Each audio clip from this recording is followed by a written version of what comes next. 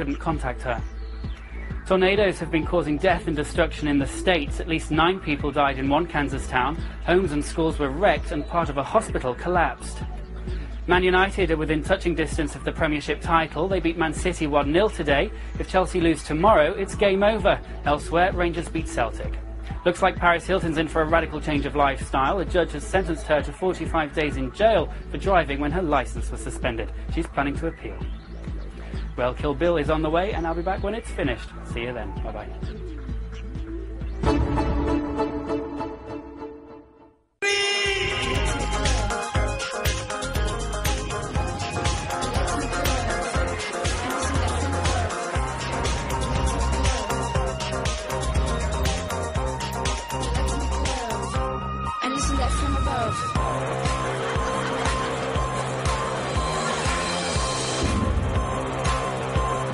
If only it was just the two of them.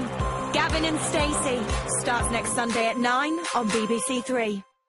I helped around the house and I'd done my bed, and I don't think that women and girls should do it all the time. I think men and boys should do it sometimes.